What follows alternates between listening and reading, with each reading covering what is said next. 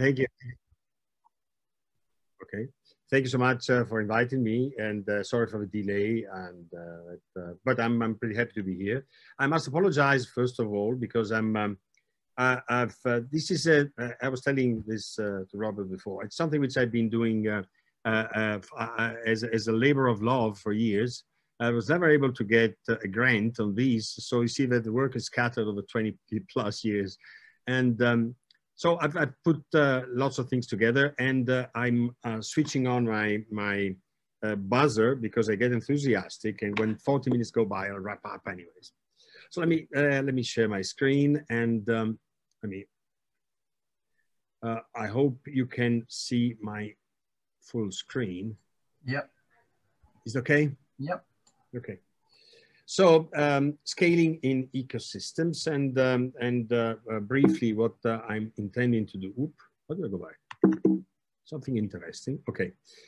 These are just a brief note of my many collaborators on this subject, but I would say that the most this is Amos Maritan in Padua, the theoretical physicist with whom we built much of the thing. This is Ignacio Rodriguez Iturbe, friend of a lifetime, Penny Chisholm, who introduced me to ecology, in fact. Marino Gatto is an ecologist, Giant Banavar, also a physicist, and Samir Suvais and Andrea Giometto, former PhD students here at the EPFl, and now colleagues. Let me talk somewhat briefly about my plan. I will be talking about, well, I'm sending you scattered messages actually, but I hope I will convince you that there is an underlying a certain theoretical is this coherence, and then like early developed daily efforts to make experimental verifications of the funny ideas we have, and in part in my wet lab here in Lausanne. Well, actually, we failed so far, but so most of what I'll be telling you is probably appropriate for this audience will be of theoretical nature. We're making a few examples on, well, first I will minima about scaling tools, essentially scaling the common sense, and finite size scaling, which is an important tool for what I care for. Then I'll be talking about a few examples from ecology, like what kind of information is in fact contained in the size spectrum. That is something you can measure effectively since, say, 20 to 30 years, but is regardless of species. We're talking about the math, which is aggregation process with injection, essentially, which has a distinguished a history of exact results in statistical mechanics. I'll be talking about some empirical evidence, and one thing I care very much for, the fact that traditionally ecology treated scaling laws as independent. They are not.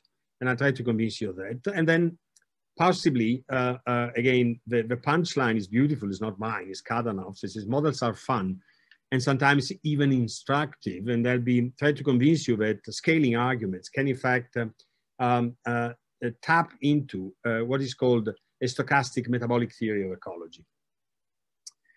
Very briefly, just as a matter of introduction, and if anybody's interested in the mathematical introduction that starts really slowly, then it accelerates towards the end, it's a wonderful paper by M.E.J. Newman on contemporary physics in 2005. I think it has something like 4,000 citations, by the way. It starts from the easy math of the probability. What is a scaling function? It's a power law, essentially. I won't bother you with details about how you get and when you can normalize in fact distribution, but essentially it's the only scale invariant distribution, in the sense that if you rescale x, it still remains a power law with the same argument. And this can be normalized only if you the underlying random variable is concentrated in a minimum value larger than 0 and infinity. Now, for instance, that makes absolutely good common sense. It doesn't exist a city of 0 inhabitants. It's not a city. So you define what is the minimum size of a city, and then you count the percentage of cities larger than, and you get a curve that looks like something decreasing like this. But if you put it in a log-log plot, it started showing up as something which recalls at practically any scale a straight line on a log-log plot. Now, I've been, at the time of my friend Per Bach, I attended serious theoretical physics conferences in which people were debating, and when can you call a power law a straight line or a semi-straight power law in a log-log plot. But in reality, what is important about these power laws are important because they are scale invariant, because they are the signatures of self-organized critical phenomena. That is something which in open dissipative systems with many degrees of freedom would tend to do inevitably the same thing, self-organizing into states which have the same features. So in a sense, the opposed to critical phenomena where you tune with a screwdriver some parameter to get this particular behavior. So essentially, statistical inevitability is important in nature. We argued and worked on it. And then manipulations are quite a few. And what is interesting, if you have empirical sets, like a set of data, and you want to see whether they obey or not to a power law, something which in this case is generated in a sample in which you do, like with some inverse sampling procedure, you can generate in silico data sets of zillions of entities. You can actually test practical problems. And the fact is, if you simply take a sample and you bin the data, you may run into problems, especially towards the tail of a distribution. Whereas if you do some logarithmic binning to ensure that your sample is well sampled when you have decreasing number of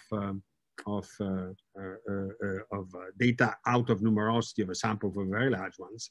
But best of all is to sample to simply take the simple thing. You take the samples that exceed a certain value, so you don't have a problem of binning. And what you do have is that you have an estimate, because essentially the probability of exceedance is the PDF. The only thing is the exponent. You have to take out 1. Many a consequence I won't tell, and maximum likelihood is exact from the sample of data. But interesting things is that you apply to wealth data, for instance, you found easily that depending on the value of alpha, you may randomize or not. You may have in the infinite limit. If it is, for instance, if alpha has to be larger than 2, you have like a converging mean, but then you have a diverging variance in the infinite sample size. So you can actually use the sample size to characterize alpha. And you get empirical estimates. And if you take, for instance, estimate of the wealth worldwide, very, very unequally distributed, you have a so-called 80-20 rule when you have this exponent of the order of 2. But is 80% of the wealth is in the hands of a 20% richest fraction of the population, just as a matter of introduction. But let me show you an example which is relevant somewhat to the subject of the discussion. And I want to talk about something which is very physical, which I started out with, total contributing area at the node of a tree. And this is a book that kindly you've been referring to, Hank. And that's a book I wrote on fractal river basins, 2001, in which there's much of this part here. There's one that just came out in 2020, still with Ignacio, with an ecologist. We take concepts in scaling in ecology in a proper context. This was published in 2020. Nobody paid any attention because Cambridge University Press is not what it used to be. They couldn't care less. They don't advertise it. It's not, there's no reviews on that, etc. If anybody's willing to read it and review it, I'll be inviting you for dinner. Let me show you briefly what this is telling you. Essentially, you can extract a graph from a digital terrain. Now, how we do that is not, it's a technical thing, but essentially what you have is that you can have remotely acquired and objectively manipulated information such that you can characterize, this is actually an actual basin in which you take steepest descent directions as the link directions. And what is extraordinary about river networks is that they, notwithstanding the extraordinary diversities that you have in nature, they show a deep symmetry regardless of size, climate, vegetation, or whatever. And you can extract these shapes, but I need this essentially to make an example. How do we characterize, for instance, the total number, the contributing area at a node? Okay, in these cases, a tree has a unique drainage direction that is a gravity steepest descent, the topographic gradient. And what happens is that you can extract a graph by these automatically, of course. GIS does it automatically, such that at any node, for instance, this node has 1, 2, 3, 4. What you have in this case, you have 3 contributors plus the drainage area itself. So you have 4, in fact, units of area to characterize this point. While we move to this point, you have 12 because you connect. So you have to define an adjacency matrix, which is fairly easy. But in this case, it's particularly simplified by the fact that you only have one per every place, details aside. So the equation, which is interesting for us, is something like that. The total contributing area, that is total nodes you have in your back because of topography, and assuming that this is a tree, I won't bother you with the fact that this is a very reasonable and very solid theoretical assumption on the basis of theoretical, I mean, at least in the runoff generating area, but that's something which is, on which I could bore you to death for a sizable amount of time. So the total contributing area, oops, at, let me see, can I push this up? Oop. I don't know. I was trying to, I'm sorry, that I cannot push back the, well, whatever. Otherwise, okay, it goes. So the total contributing area in node I, like here, okay, is the sum of all contributing areas connected to this guy here, that is this guy, and this guy, in the case of this node. That means that the adjacency matrix is something in which Wji is equal to 1 if j goes into 1, and is 0 otherwise. So you take your nearest neighbors and whoever goes into yourself, plus 1. 1 means that you're measuring area in pixel units. That's an interesting matrix on which we can talk about eigenvalues forever, etc. But to me, what is sufficient is to convince you that you can measure that fairly efficiently. Say from 10 meter, from the 10 meter scale, 10 by 10 meters with the early recognitions to the scale of thousands of square kilometers. And what is remarkable is regardless of climate, soil, vegetation, etc., you get that thing which reminds Newman's plot of a size, relative size, a fractional cities of a certain size. That is parallel lines in very different catchments with a very consistent estimate of the slope and highly non-trivial in the sense of critical phenomena. So the probability that area is larger than a certain value, which is in log, which is the logarithm, scales like area to the minus 0.43. Forget about these for the time being. So essentially, it seems that this is a good way of measuring it. And this, in fact, calls for something which is called an aggregation process with injection, something of this kind. You see that in the case of a river, you don't assume that this function here, it doesn't change in time. This guy's frozen in time. But you have shifting injection patterns and thereby shifting mass in this manner. So essentially, the simplest case, random walk, essentially you have that Vij is something which is equal, everything being equal. Let me go briefly to that. You can have it in any node. You can have like, you can only go by choose at random with equal probability between the two nearest neighbors downstream in a direction in which this is time, for instance. So this is called the Scheidegger river. Scheidegger was geographer. And this is particularly important in statistical mechanics because it maps directed networks and the so-called time activity of abelian sand piles. So why am I mentioning this? Because this you can solve exactly. And the solution is 4/3, far removed from the values observed in nature. We are far less aggregated, but there is a very good analytical solution that tells you what happens. Now, as I was telling you, the probability of exceeding was 0.43, and the probability density function plus 1 is minus 143. And that explains these kind of shapes that we see in nature. We do have other things like, for instance, if you take Peano's construction, I will not bore you with that, but it's a very interesting cookie because it has a topology which is indistinguishable from real rivers, and yet it is multifractal, it's an exact multifractal, it maps binomial multiplicative process, etc., completely solved. And then we have a very important case for what I'm trying to show you today, that is the mean field case. That is, you can have something which you don't have necessarily to jump to the nearest neighbor. You can go anywhere with even probability. It is essentially, it's called the neutral perspective. That is, in any place you can have interaction wherever you want with the same likelihood.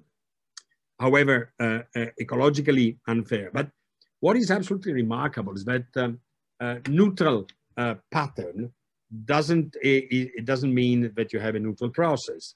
And that's something quite interesting. Why? Because this can be solved exactly. And the relevance to ecology comes from the fact that if you take the catch data, the number of schools of tuna fish of a certain size S, plots beautifully well. There was Eric Bonabeau. It's a very good bunch of statistical mechanicists from France. It's the same equation in the aggregation process of injection, how groups form and deform. And so you have the catch data of a year of yellowfish tuna or skipjack tuna or big eye tuna. Then you take the whole thing together. And what you have is that the number of school sizes looks very much like a power law, where the slope is very close to these 3/2, or if you want 1/2 of a probability of exceedance, which is a value that gives you the indication that this is a kind of a mean field process with all kinds of implications. And people have been working on that. I heard from Robert that Ian Cousine gave a specialist of those patterns, biological patterns and aggregation, which have an interaction of individuals generating to large scale patterns, spoke at this distinguished seminar series, and Simon Levine is arguably the best theoretical ecologist worldwide.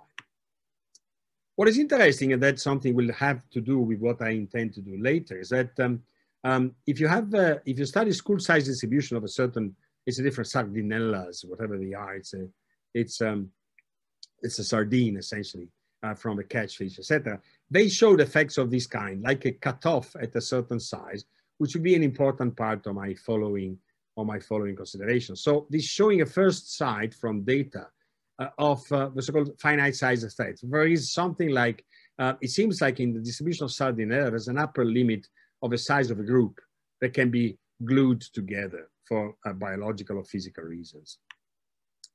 So this fundamental tool I was talking about is the finite size scaling. That is a system which it would be like a perfect power law, but as we know, power laws cannot extend it from 0 to infinity. There has to be first a minimum size. There is a lower cutoff because, for instance, you can define the city with 0 size. You can characterize with that model, of course, because it wouldn't be normalizable, actually. But you can have cities of infinite size either. At the same time, you have a certain phenomena which have upper and lower cutoff for physical reasons.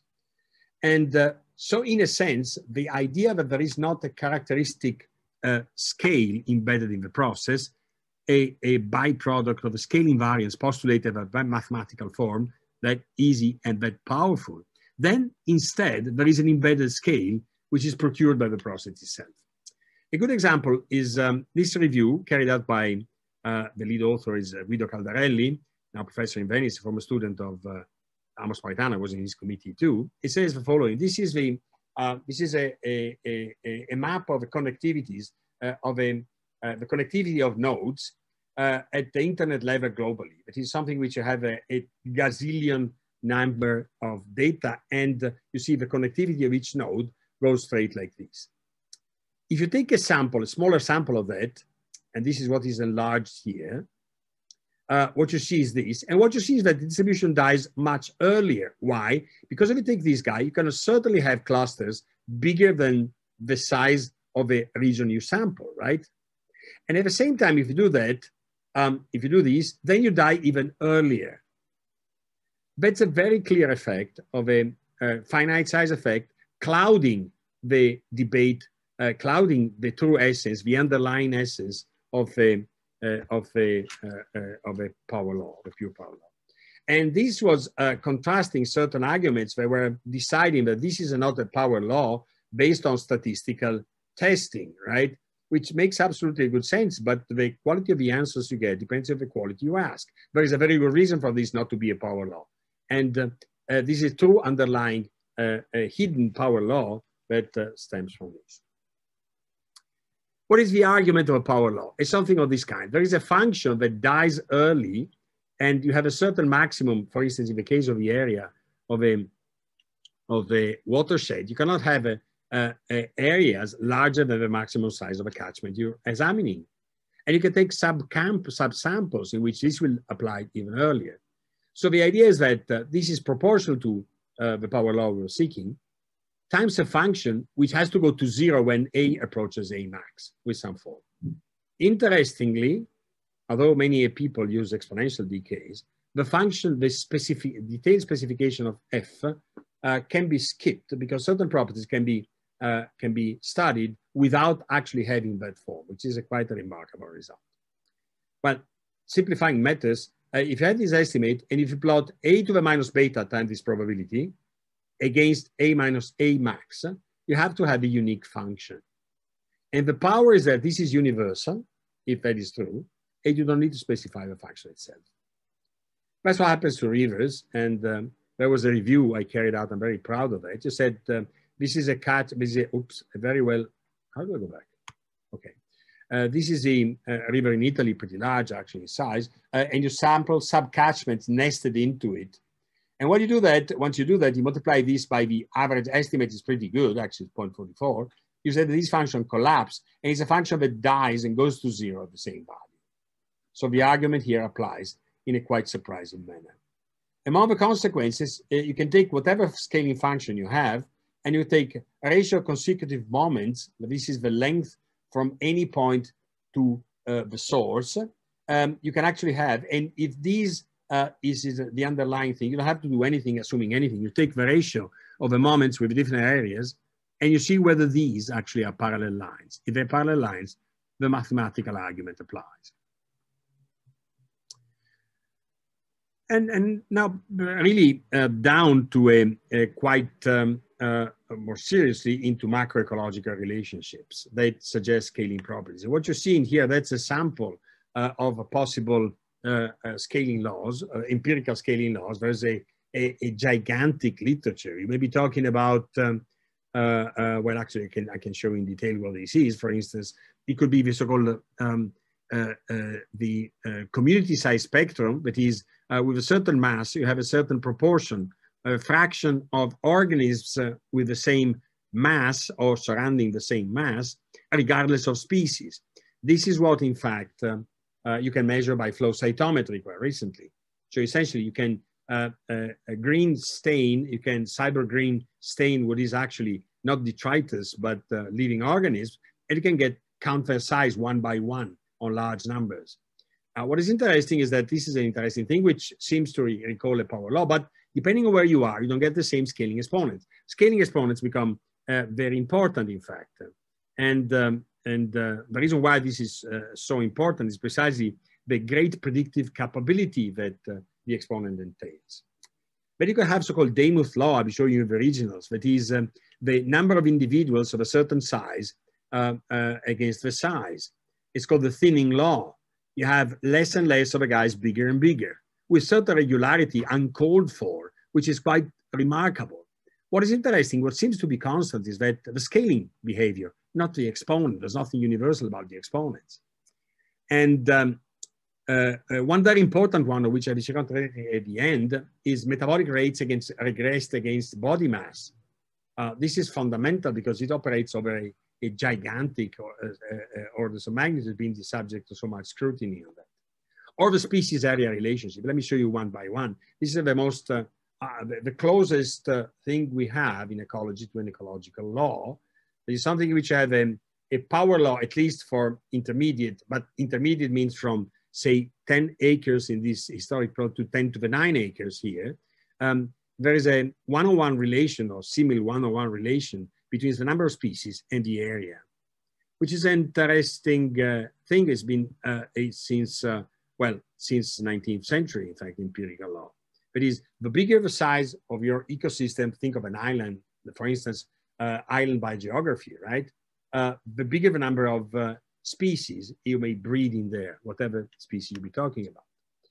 Or something which is very important for conservation, that is, does the biggest organism scale with ecosystem area? That is, the largest size of the guys that resource limitation can provide, is it a function of the area of an independent closed ecosystem like an island? If it seems so, that's what Jared Diamond with Burness argue, and the scaling exponent seems to be 1/2, which is quite remarkable. We tell you that if you do, for instance, if you fragment ecosystem, you can expect that the biggest guys may very much soon run out of the possibility of surviving in there. It becomes more shaky, and that's what Robert May, the big shadow of Robert May operates, that is species abundance regresses against body mass, that is, the number of species with smaller sizes are way more numerous in a regularly and probably predicting manner to the size of the animal. Mammals, arthropods, bugs of all kinds.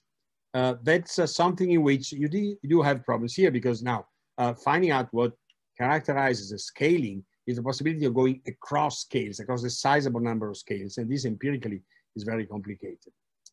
Or the famous Demuth law, that is, if you take crude population density, it is the number of in a certain isolated ecosystem, like an island, think of an island, but it's been tested otherwise, and you take the population density, that is the number of individuals, the abundance of individuals divided by the area against the body mass, it means that the smaller you are, the more numerous you are, the more larger the abundance you have, which is a remarkable property, in fact, yet with a hell of a lot of scatter, of course.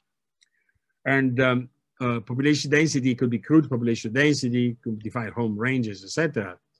And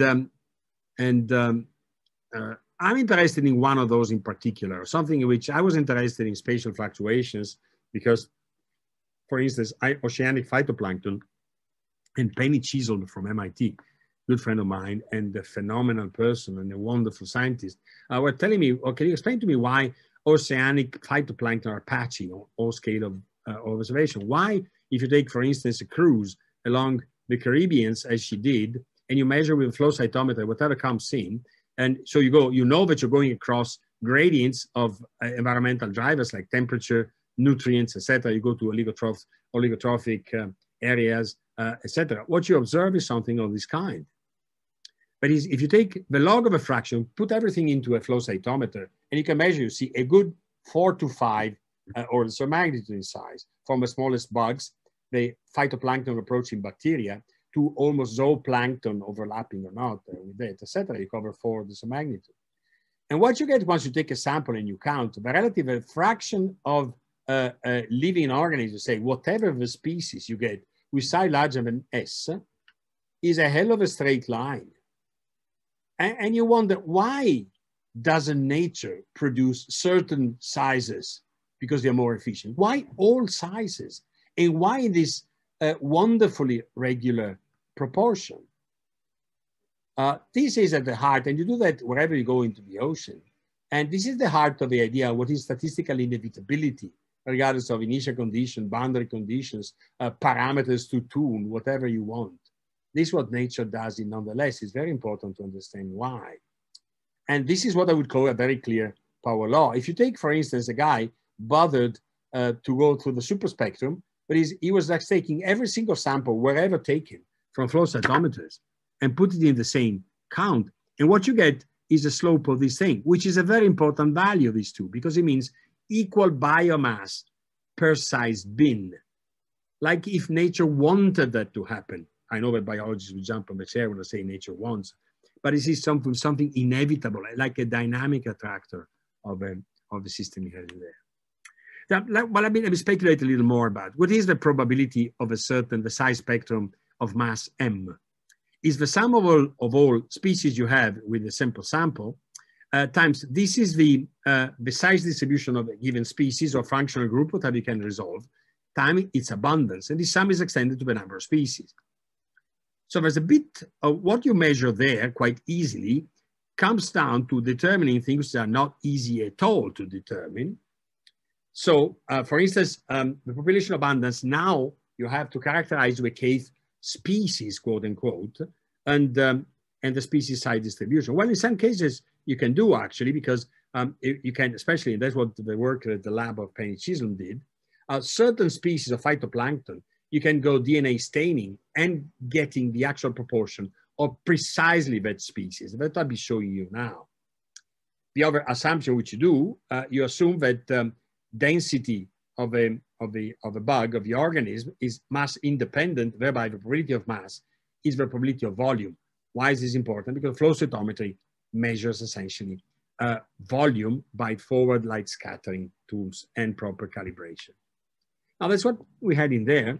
And what is interesting is that these are the size distribution we'll show in a more clear manner. Depending on where you go, okay, you will see that in reality, you get something which reminds you There was also the Iron X experiment in which you have certain bugs favored at certain times, but something which recalls like a power law with different slopes, however. And these are the relative abundances that you have in the system. So essentially you have now 4 groups: bacteria, which is a mess because we can't resolve them, 2 properly identified species, Prochlorococcus and Synechococcus. Prochlorococcus was discovered by Penny Chisel, the most abundant photosynthetic living organism on Earth. And then you have ultra nanoplankton, something like a zoo of different species which you don't resolve. So I'll be concentrating on this. I'm going relatively fast because I'm approaching the end of my talk. And so what happens is that, and that's interesting because that recalls what you have in reality in a number of cases. For instance, you have overlapping sizes. With certain size, you may have, we have Synechococcus and Prochlorococcus. Nature doesn't do the exclusion, right? So you have a certain size distribution. You can measure the size, and you assume that some of those arguments have a finite scaling forms. Well, about technicalities that I'd be delighted to discuss if you're interested later on. What happens is something like this. If you do the same trick you've seen with the rivers, what you have is that it seems that the 2 guys that are true species are doing a good job in collapsing. The guys in which you know there's a zoo of different things don't. So this is not a proof, of course, but certainly strongly suggestive that you can correlate the mean size with the abundance as you expect some sort of a thinning law.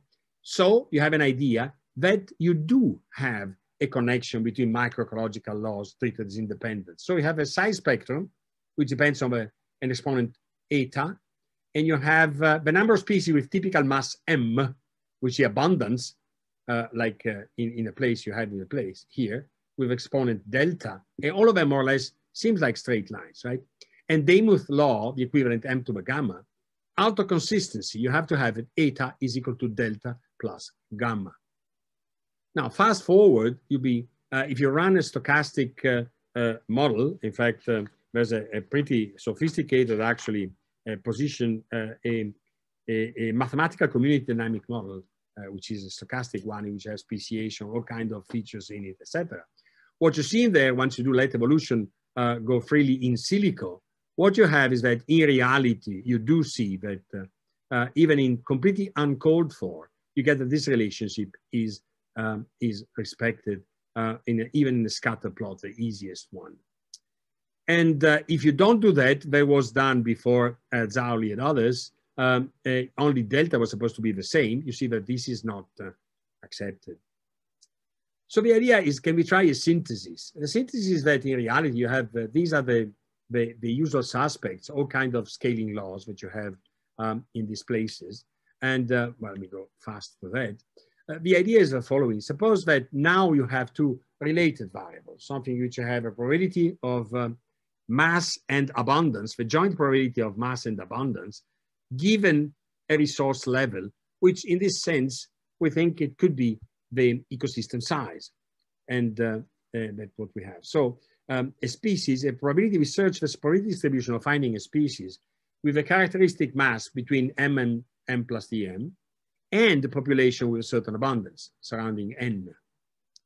Given then you have to make some speculations that come from those aggregation models with injection, you somewhat are in a stationary state, you're not in a fast changing system. So that's the shape you have. More complicated, but well published, in fact, because we did the first work, you see, in 2007 with my friends, including John Demuth, and the one in which you had the further one, we refined it in 2017.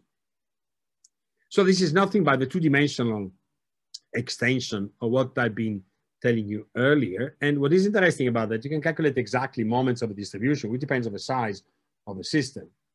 And moments of a distribution can be calculated even for relatively small sample size. And this matters a lot. Because what you see in here, for instance, the moment of order Q1, Q2 is proportional to a certain exponent. And you can show that in reality, you have binding relationship among them, including the fact that this exponent is the maximum of 0 and something which depends on everything else. And normalization conditions are imposed. And certainly I won't pest you with the mathematical details, which are exact manipulation of approximations, of course. Why these are in methods? Because the species area law is nothing but the moment of order 1 and 0. And thereby you can connect the z exponent people in island by geography working for about 100 years have seen. Or you can actually have the abundance against mass is the moment of order 1, 1 in this framework. So you can study marginal essentially moments, which makes life easier. Or you can have the community size spectrum is essentially, which is derived from these theoretically, this is an exact statement. Or the maximum size, the same thing, it can be evaluated in this probability to the equation, one of the coefficients we have in the system.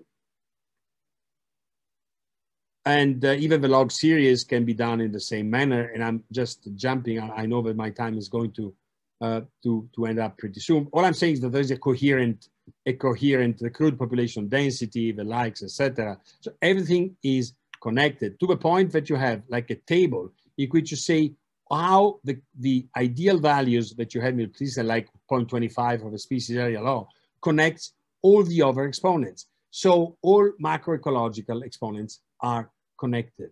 So you cannot actually search for any universality. What we have seen in the community size spectrum is absolutely obvious. You cannot compare scaling exponents of a single law in different places, in different ecosystems, because whatever you have in there maintains the attractor, which is a power law, but with different exponents.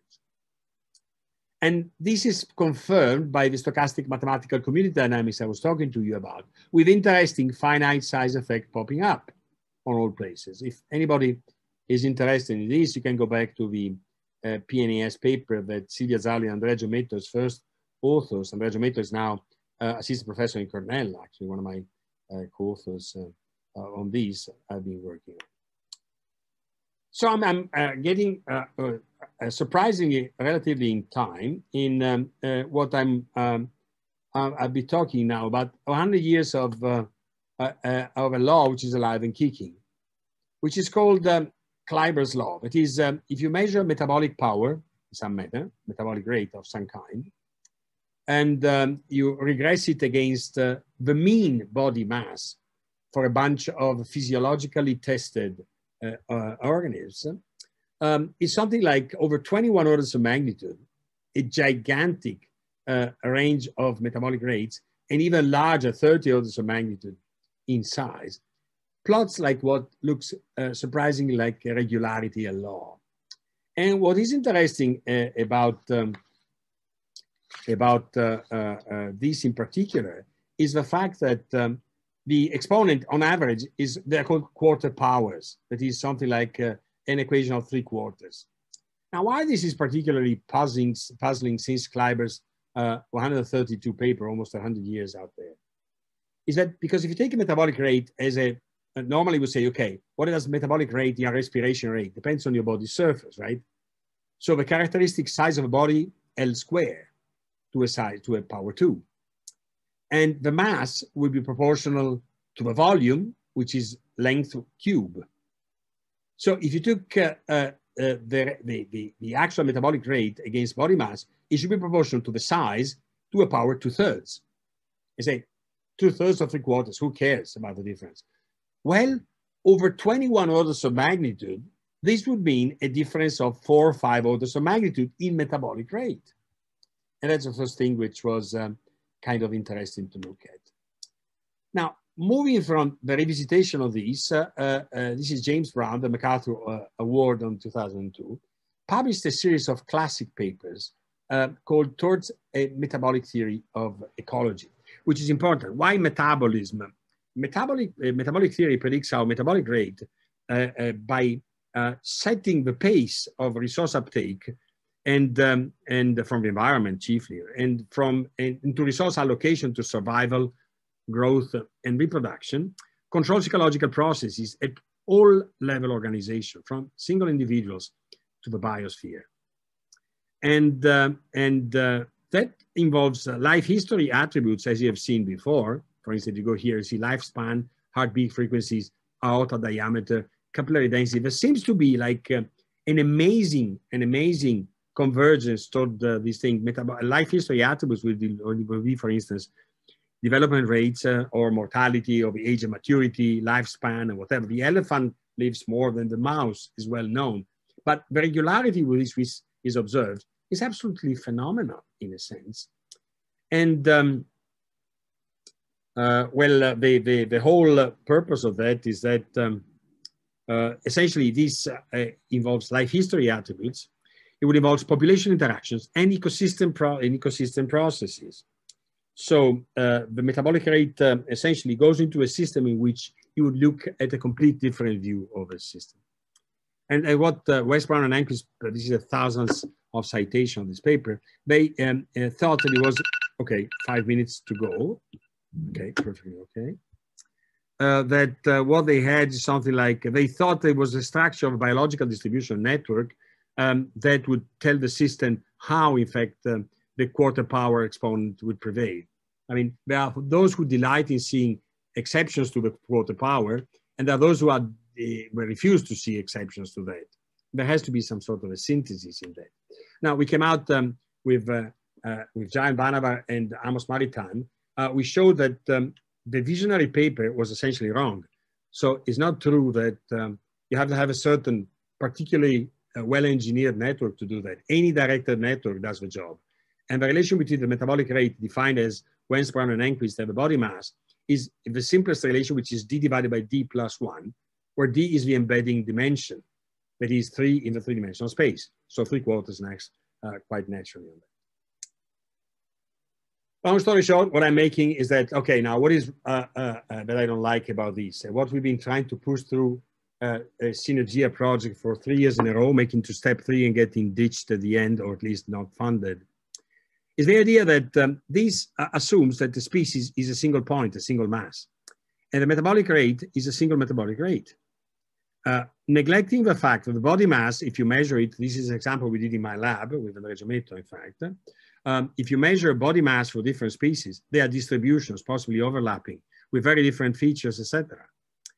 And so that's what we did. We studied whether these scales. What is interesting is that 14 species of protists, in fact, covering 6 orders of magnitude, they do collapse in a distribution pretty nicely, actually, if you do that in the lab, regardless of the, and in a structure which assume that the probability of a mass, in fact, is some sort of an interesting feature of this kind.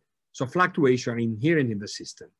And what is interesting in particular is the fact that why does nature produce fluctuations and heterogeneity of phenotypic characteristics like mass, body mass, or metabolic rate? Because its very response is the evolutionary response to fluctuations and to resource limitations. That's what nature does. It generates all kind of and that's a selective pressure.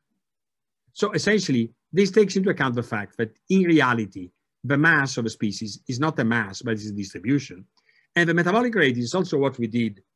It was a year of work, very frustrating, done with the NanoSims machine that we had in this. The NanoSims machine is something which operates at the nano level. And it's a single cell joint measurements of cell volume and nitrogen carbon uptake rates using this NanoSims, means nanoscale secondary ion mass spectrometry on freshwater phytoplankton, something of this kind. So what we did, it was interesting. We measured, see, for every species, you don't have a value, but you have a distribution. The only thing is that in 6 months of work, we could get something like 40 points of joint measurements of cells. And to validate a distribution of this kind, you would have to go into a system which you easily, on the back of the envelope calculations, like 50,000 joint measurements of mass and metabolic rate, or its proxy, in this case, is the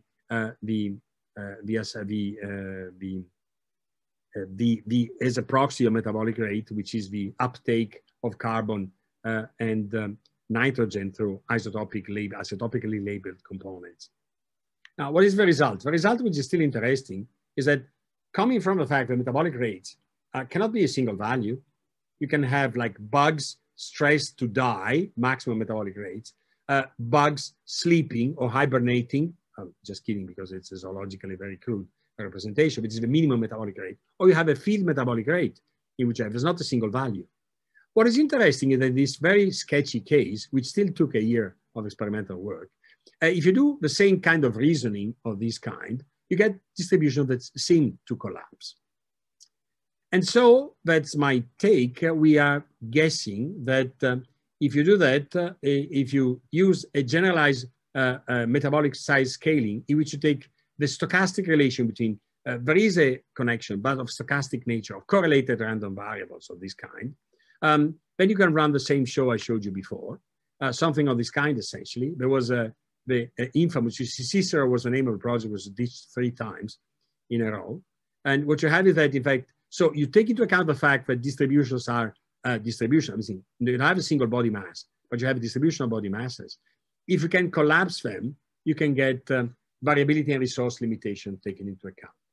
And this is the last slide I'm showing you. And this is, because we couldn't get the money, we need a high throughput, cutting edge technologies to do that. We need 50,000 at least joint measurements of organisms, mass, and metabolic rates in different conditions to be able to do that.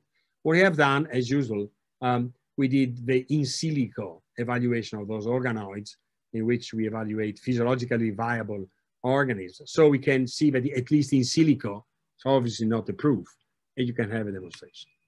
So my conclusions, I'm sorry I'm late by 4 minutes, but I was enthusiastic about this. I said, well, brief conclusion is that commonly observed scaling relationship pop out in a number of ways, essentially because there's something inevitable in that. There's something about self-organized processes. There is a process that does the same. Why would the ocean go back to a state in which the community size spectrum, that is the distribution, relative distribution of the material, is the same? I mean, it's a power law, regardless, right, of whatever you're losing. Low nutrient content, high nutrient content, high temperature, low temperature, still a power law.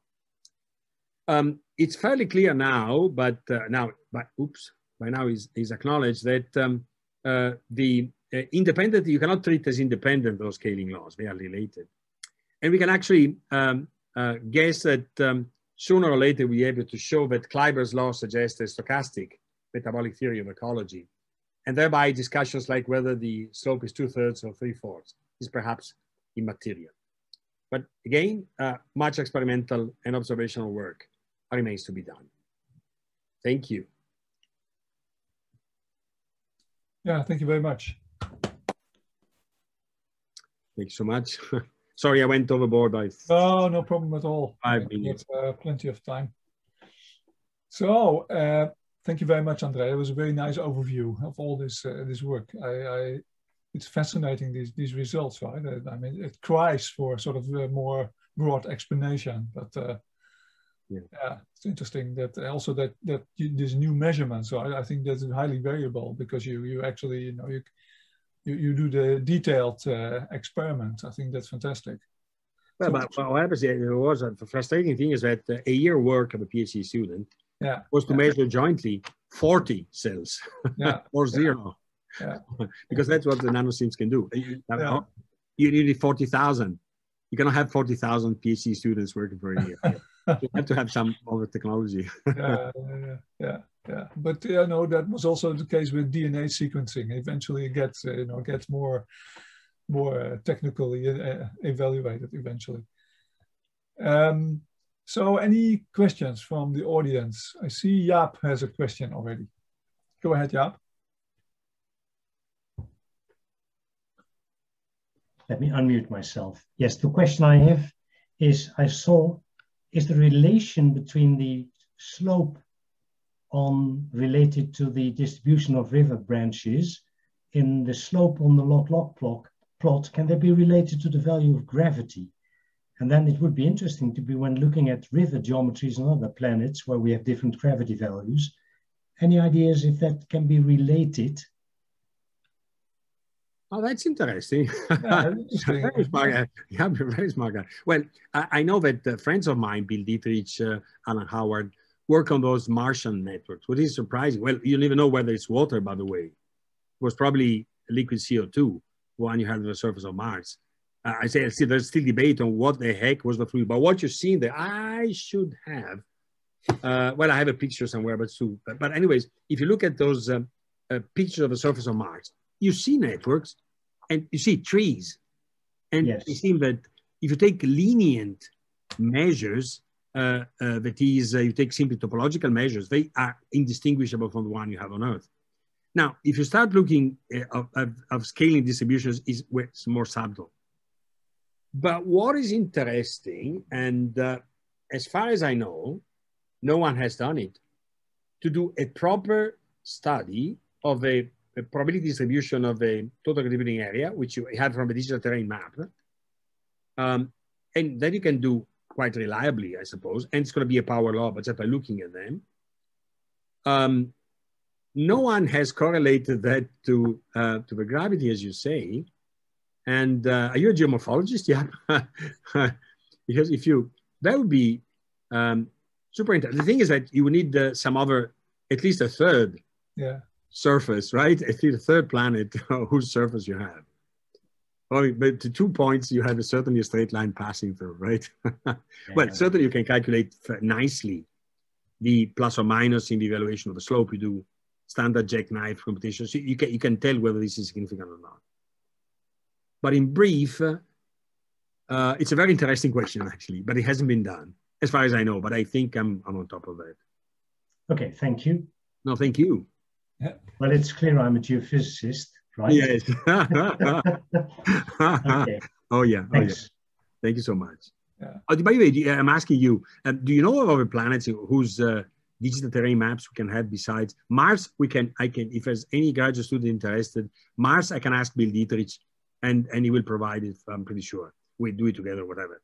On the Earth, you have as many as you want. Do you know if there's a third planet whose digital... I think Titan, right? Titan, moon of Saturn. I think that's quite advanced. Okay. And do you see networks in there? I don't know. I don't know. No, I don't know either. But there's a lot from the Cassini mission where there's a lot of data on the surfaces of moons of Saturn. If anybody wants to pick this up, I can give you all the technology to do that easily. Okay. Thanks. Very nice. Very nice. Any other questions? Yeah, I have maybe a general question. But what comes to mind, I mean, it's now I mean, we have, of course, a central limit theorem for, Gaussian distributions, right? Yeah. Is there any sort of more general framework under which conditions, the power law would be a sort of a central limit of distributions? and is there any because you attempted to look, of course, at all those different cases, and you attempted to sort of explain that by microscopic processes, right?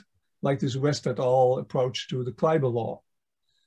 But there could also be a much more general type of attraction, of probabilities to a power law type of behavior. Okay, it's a very, very interesting question, actually. What we know is that the Lévy processes are exceptions to the central limit theorem, the only exceptions to the central limit theorem. In fact, if you have that, the jumps you can make, you just need, so essentially if for the younger guys, it's pretty standard, or as for us, but is the sum of independently distributed random variables tends to a Gaussian distribution with the central limit, unless the distribution of even one of them is power law distributed, because then it becomes a Lévy process and central limit doesn't apply. And what we actually see in this year, okay, now, in the mean field system we have, the mean field, it's obviously the case, right? Because you can have actually, with even probability, you can jump to any other place in any other lattice, and you can get the asymptotic probabilities exactly. Now, if on a nearest neighbor type of interaction, you see, the interaction becomes non-local and thereby Lévy because of the aggregated structure. So you have a few guys in which if you change it from here to there, then immediately you may touch a pretty large catchment. Thereby you make a local disturbance becoming a non-local interaction. So what we know for sure is that, and that was done, well, the name of the Indian guy who proved it is, what's his name? Well, I can tell you, but that it's well known. This is Levy and not central limit. Can I say something to this question? So actually, central limit theorem does not necessarily contradict the power law. In fact, exactly what was just said right now, you can combine these non-local microscopic processes to arrive at fractional Gaussian statistics. Precisely. And that fractional Gaussian statistics has a power law which is not one. I mean, is less than one, and that immediately that same exponent is reflected in this decay of the decay exponent. Yeah, very right. And I'm also grateful because you allow me to pay a tribute to Benoit Mandelbrot, who did fantastic work in this area. Actually, in fact, what we have done, but if you look at the Fractal Geometry of Nature, the beautiful book that started the whole business we looked at. One of the examples he was taking to show that nature, clouds are not, clouds are not spheres, mountains are not cones, nor lightning travels in straight lines, right? The example he was taking was Hack law, one of the that I showed you here. That is, if you take different catchments, if you take the mainstream length plotted against the area, that's in Mandelbrot's example, it's well known that almost everywhere, this exponent is 0.57, very different from the 0.5 exponent you would have if the diagonal of any geometrical figure. On this basis, he's questioned the thing, and he started the business that led to the fractional Gaussian noise. And I don't know if you're a mathematician, etc. Mathematicians have been treating badly and poorly Benoit Mandelbrot. Benoit Mandelbrot was an engineer, so probably was not formal as he should have been. But I can tell you that the vision of that guy was absolutely superb. And we wouldn't have gotten into all this if he didn't do it. So I really thank you for mentioning this. Actually, the modern name that comes to mind on this is Josi Klafter. He has done a lot of work on these fractals and the fractional Gaussian statistics and turbulence in the context of this non-local interactions and this non-trivial power laws. And then you had Giorgio and the Levy processes. Sorry, Levy process. Then you had Giorgio Parisi. You have and you had and Uriel Frisch, for the matter, etc. There's very much on that. You see, the thing is that every ramification, every side step you do, you go into territories in which you have zillions of papers to read. Yeah. So what I was trying to present was simply it's my own idiosyncratic thinking, but in which there is, at least I know what I want, however incomplete the explanation. But anyways, very well taken points. Yes, I completely agree. I see Mark has a question. Hi, Andrea. Ciao, Mark. Good to see you, my friend. Yeah, hi. Long time no see, huh? Yeah. Well, that's the COVID doing, eh? So well, we will soon resume our meetings, AGU, EGU. Yeah, exactly. So I was wondering, these power laws, if you would apply them to, say, complete ecosystems, so the productivity, so you plot productivity against some other measure of an ecosystem, would you get the same scaling laws, or are they only valid for species assemblages or individual species of different size? What is remarkable is that they seem to be of broad applicability. For instance, Jeffrey West, have you read those papers on the urban metabolism? Mm-hmm. If you take a measure of urban metabolism like GDP or produced or the number of incoming groceries, etc., against the size of the city, believe it or not, it goes through a relationship with an exponent which is, of course, people still fight about whether it's 2/3, it'll be like surface to volume ratio, or 3/4. But regardless of that, what is totally remarkable, why do you have cities of all sizes, Jesus Christ? Nobody told them to. Why did you have a small size, a medium size, and a big size, and that's it? No, you got all of them. Nobody told them. It's a completely self-organized process. Nobody told them. It's inevitable. And that's precisely why this is important. Not only that, the scaling exponent is terribly predictive. So for instance, you cut in half an ecosystem with a highway, and you halve the thing, etc. Predictable consequences. I mean, the biggest mammal in there would disappear, because the one that can survive is a resource limitation. kind of effect. Of course, asymptotically, but the value, if you probably read, everybody has read recently the Skupta review on the economic biodiversity. I mean, shrink islands or shrink domains, etc. That would be responsive biodiversity.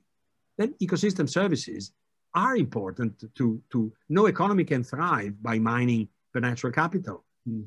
So this is the only way I can see in which you can actually, within a snapshot, predict what's going to happen. And that's why I think, and why they emerge, and I keep saying that it's to the work of the late Per Bach, whom I admire very much. Mm. Per was seeing in this the mark of self-organized criticality. That is why the system is poised at criticality, regardless of, in the case of rivers, and he was kind enough to quote the example of the rivers in a fair detail in his modestly titled book, How Nature Works. You remember that. But why you have this power law of aggregated area, regardless of geology, regardless of climate, regardless of exposed lithology, the type of vegetation you have, it does it nonetheless. It's like in the system that in statistical mechanics, you call them quenched randomness. That is, for instance, you get a certain initial structure to a network, an evolving network, and you clump a few places, you say, you guys don't move, whatever happens. These are called quenched randomness. What the system does, it kind of copes and produces the same statistics, the same shape. There's something inevitable in there. Yeah, so my bet is that whatever you do, Mark, you will get something that looks like a power law. Yeah. Because there's no preferential size, you see, whatever you measure.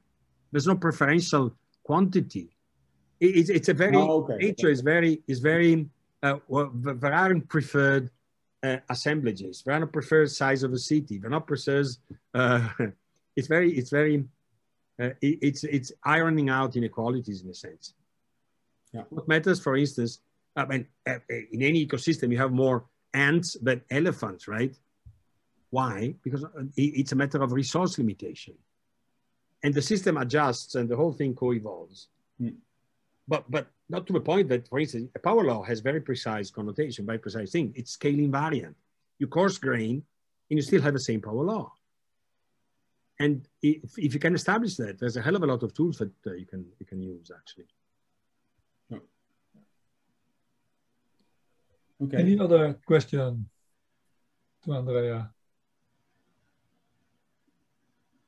I don't see any one more. Oh, Jaap, you still have some question? Yeah, that's my experience is that power and the weakness of power laws is that it simplifies the relationships. So it makes it possible to see relationship in that particular way, which you otherwise might not see. But at the same time, it sort of removes all the subtleties that are in the relationship. Yeah. Any thoughts on that? No. I agree. But at the same time, if you have like an evolutionary processes in which you measure, for instance, the relative proportion of sizes of something, okay, of boulders that if you have fragmentation in geophysics, you remember the classic works that had been done on that. You get a blast and you start counting, picking up the pieces, right? You have to tell me why on earth you get pieces of all sizes. And why, whatever blast you place on that, granite or whatever you have it, etc., the slope of the damn curve in which you put the relative proportions against the size is the same. Okay. So in essence, they wipe out certain things, but they are telling you something. There's something in which there's nothing preferred in the system. There's something fair, an egalitarian one. If you get, what was absolutely breathtaking, I mean, Penny Chisholm is one of the best marine biologists on earth, and she's a very dear friend. And she introduced me, I sat when I was in sabbatical at MIT. I sat in her first year ecology class. It was to me, I mean, opening my mind. I had a fantastic experience in that. She was telling me, look, you have to explain. I was on the road to Damascus, because what I'm saying is that I go in the field. There were portable flow cytometers then, right? Those flow cytometers, they do forward light scattering. And in this, essentially you have a capillary through which this thing here, but you cover like 4 or 5 orders of magnitude. And you can even stain to know if there's detritus that is inorganic matter or is something organic matter coming on into the cyst. So you get, you really get nicely bacteria, however undefined, species-wise or functional group-wise. You get phytoplankton, you get zooplankton with intertwined sizes, etc. You don't distinguish that. You simply get a relative amount, a relative count of the size of a living organism. How many you have a certain thing? And she said, she was flabbergasted. Why do you have organisms of all sizes? If that's a biologist asking you the question. Okay, thanks. He wipes out certain complexities, certain substances, etc. And yet, if you want to make a synthesis of some that's a hell of an important question in my view. It's a hell of an unresolved question, and it's a hell of implications. Again, one for all, there is a clear evidence from fossil record to whatever that the maximum size of the organism colonizing an ecosystem is related to the size of the ecosystem. Okay, now, cut a rainforest with a highway and isolating the parts we do that. It's predictable, and it has been observed that you have the extinction in ecological timescales, not in evolutionary timescales, of a larger size organism. That's entirely predicted by the power law. Okay. Is that also related to the species area, species abundance area relationship? Yeah. Same mechanism? Yeah, they are related. Well, what is very, that I am sure, because we have shown it in a couple of cases. A good example is the example of a cruise that Penny took along the Caribbean, from the oligotrophic to the hypertrophic things, etc. What you would get in there, you had, and then when they did, she also did iron fertilization. You had those blooms relaxing. Then the iron X experiment. What was clear is that once you approach the oligotrophic thing, the small bugs do better than the big bugs in terms of abundance. Mm. So the slope becomes steeper. Now, believe it or not, that is a very precise adjustment of the abundance of each species. Nobody told them to do that. Mm. So there are power laws cannot be treated in isolation. That I'm sure, that we have seen very clearly. Okay, thanks. Okay, any final question? If not, then I thank Andrea again, fantastic, for the fantastic lecture and also the nice discussion afterwards. It's a fascinating subject. Even to see friends that I haven't seen for quite a while. Yeah, including yourself. And say hello to me, to Sebastiano. Who okay. if you see him. He drops he drops by for coffee tomorrow because we tell him. Good. So, and thank you all for attending today. And maybe for the remainder tomorrow is our COVID-19 symposium at 2 o'clock. And will be an interesting symposium, I think. So if you have time, please attend to that. Then thank you all for being here and wish you a nice rest of the day. Bye-bye. Thank you. Bye.